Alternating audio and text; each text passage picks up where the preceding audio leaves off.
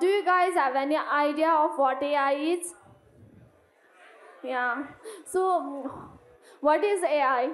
AI is some technique that will allow machine to work like human, right? Yeah. But saying so, it is not only a robot that is a replica of human. It may varies from a basic narrowed AI that is expertise in some certain field to the artificial general intelligence. So there are different techniques that can be applied to have artificial intelligence. One of the technique is machine learning. Machine learning is the technique where you make your model learn certain patterns from the feature extracted from the data. So in machine learning, you'll need a data that you'll actually make your machine learn from a data. You'll extract certain patterns from the features that are extracted from the data. And then there is something called as deep learning that will use a complex network structure to make your model learn certain patterns from the features. There are other terms like reinforcement learning and deep reinforcement learning too, which will not be covered in this section.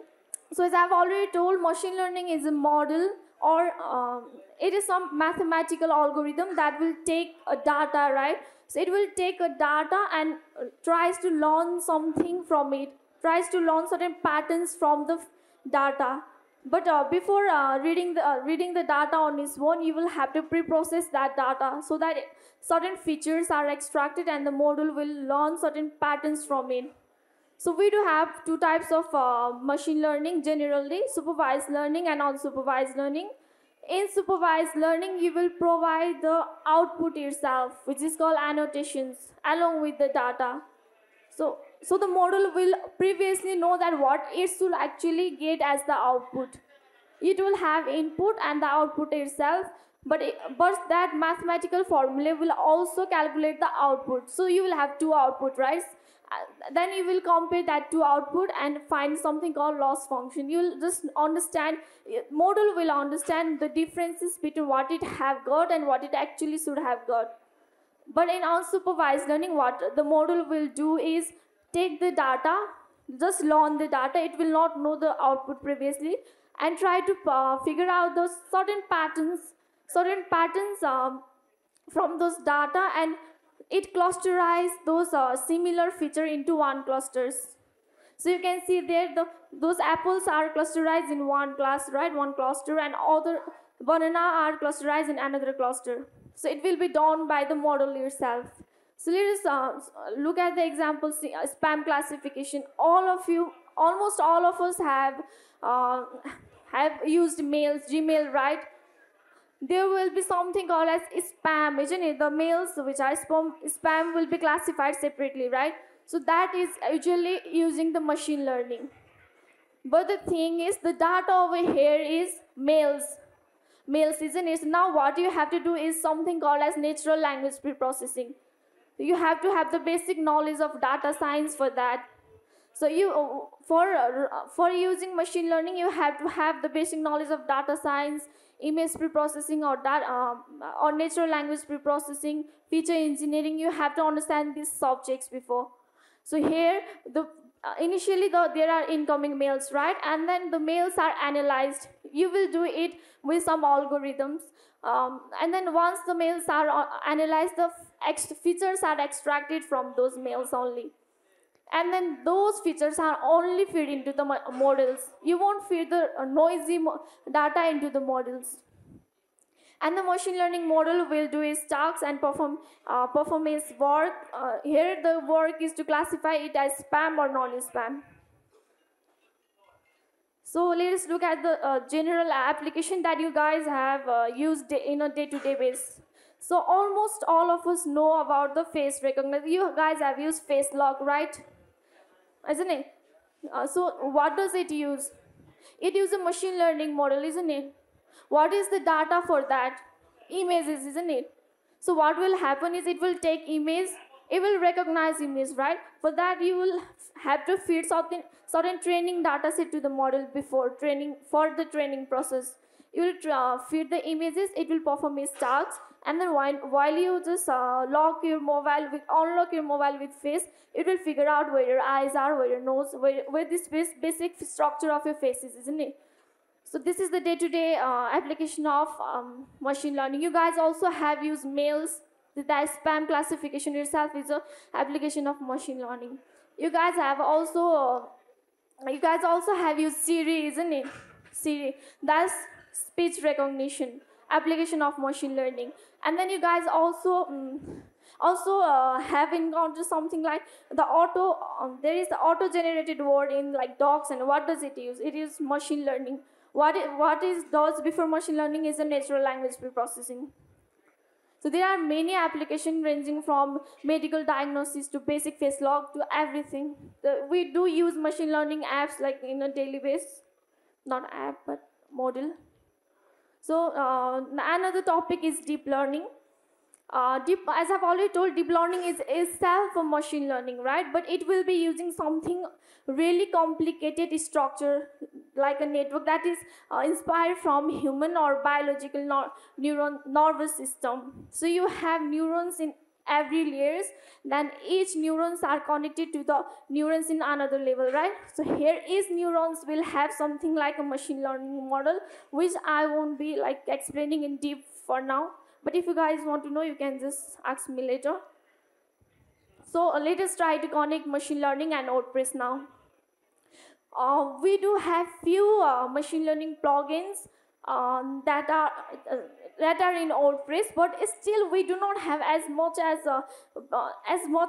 like those plugins that are usually used in other section, right? We don't have as many, but let us see one plugin called Imagine.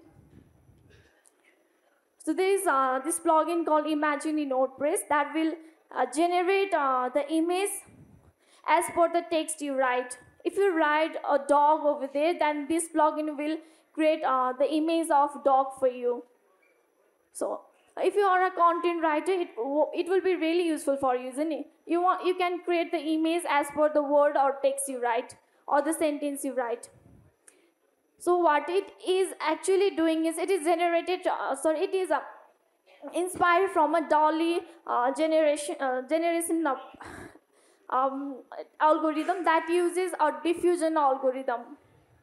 So what diffusion algorithm will do is add noises in the image, will add Gaussian noise in the image, and then try to denoise those noised images. There is another plugin called the Bertha AI 2, and this Bertha AI will generate the content for you. If you write the topic, then it will generate content for you. It will generate some words for you. But in the free version, you will have only you can generate only 1,000 words. And in Imagine also, you can only generate 40 images for a free version.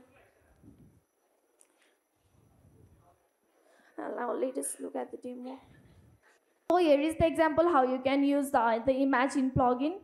So here I've written a dog in the forest eating cake. So it's generating that image for me. It's generating the image of dog and the forest and the cake for me. So what it's doing is, as I've already told, it was trained with the data, with the images, with the normal images that was fed into the model. And then it added Gaussian noise to it, and then it denoised it again to generate the artificial images. So as per the image style and artistic style that we just feed into this Imagine plugin, it will generate images for you. Okay.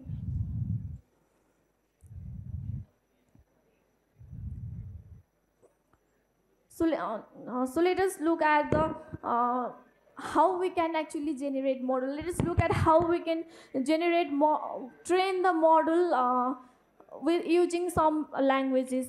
So I'm using Kaggle over here.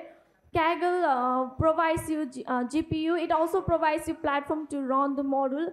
And I'm using Python, but we can just run the model using PHP or Java or R. But Python have actually large number of it provides you a lot of architecture models and everything. So I'm using Python. So I have imported libraries over there, and then I've loaded the data. As I've already told, for machine learning, data is the most, right? So I've used some pre-processing, and then I've extracted the feature with the base. That will be done by this. We have something called mobile net v2 that will be using a CNN architecture, which is deep neural network, which is inspired from the deep neural network, and it will just extract some features from those images. Then I have defined some function with pre-processing and the model. Then I've compiled the model. And then CSV logger keep the data of accuracy in every matrix you provide. Then you can just plot with this matplot and see if the accuracy is increasing and the loss are decreasing or not, or different metrics. You can see in the graph.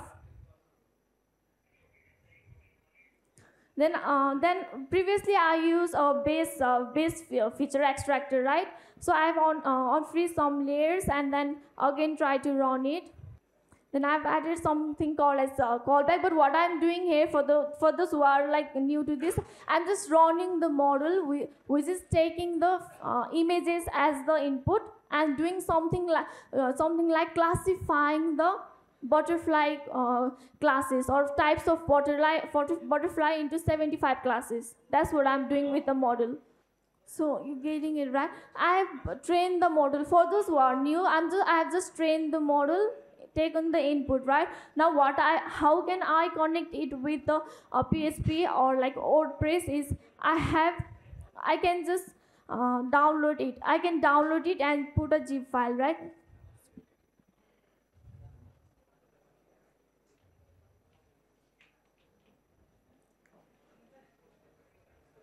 So I'm saving the model that I've trained just now.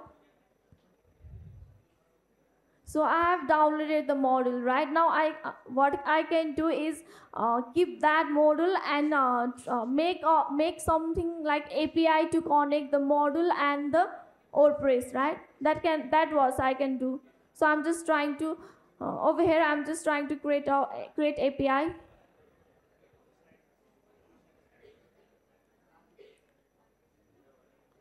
So I will use that saved model to create something like API, so that I can use it in the WordPress with something like a plugin or any other integration.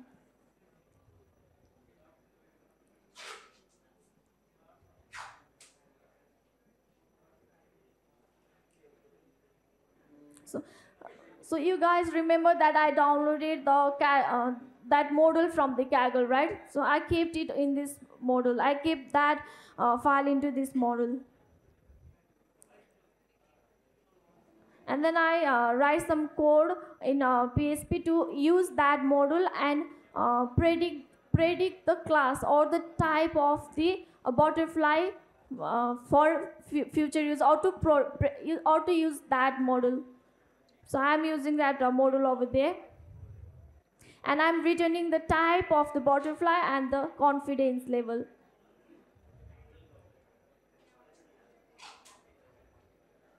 So I'm trying it. I have kept that in the Heroku server for free, and then I'm just trying to predict the type of that butterfly over there. So it's predicting. So I've fed the image, and it's predicting African giant something class, and with the confidence level 0.51, right?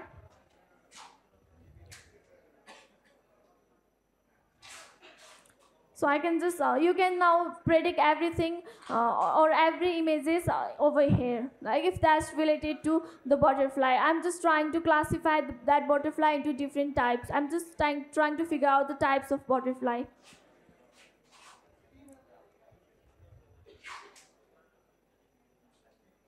Yes, now I can, now I've created the API. Now I can connect the WordPress plugin and that model with that, right? So I'm just trying to create a plugin that will connect that model through the API I just created now. So I've just zipped that file, and then And then I will just add plugin in the WordPress.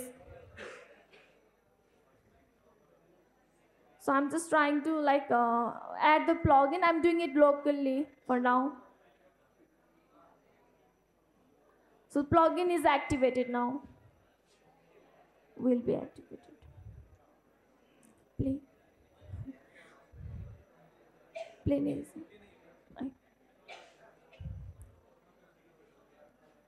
So I'm adding a post.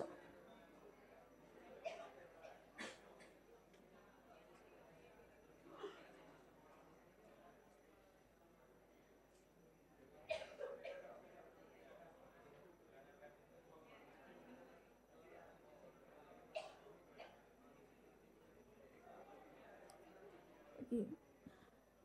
Now you can choose the file or the image of butterflies, right? And what it will do, what our model will do is classify the type of that butterfly, isn't it? So it has predicted African giant with 53.86 confidence. So why I decided to show you this thing is because there are really less number of plugins and all for the machine learning and AI. I just want you guys to know that we can just create any plugin for and we can do the machine learning part in this Kaggle things, and we can connect it to the WordPress, right? There are so many applications, but still there are really less number of plugins in the WordPress. So I thought it would be really inspiring for you to create some models that will be useful in the day-to-day life, and you guys can upload it as a plugin in the WordPress.